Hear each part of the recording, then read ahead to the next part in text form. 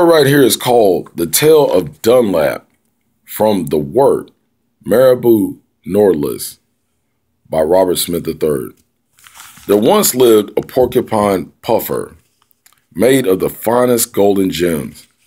There was no creature in the world like him.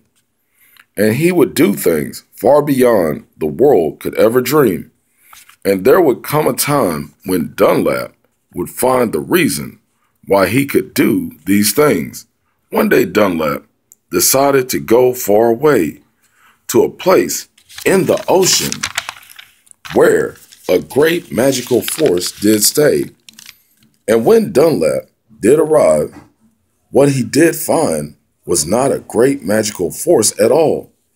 It was a great light from another porcupine puffer that had power to shine light on all.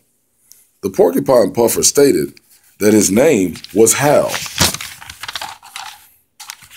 and that Dunlap was his twin brother.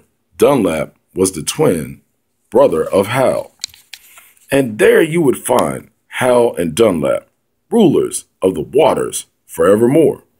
And this is the tale of Dunlap, a story told forever and evermore.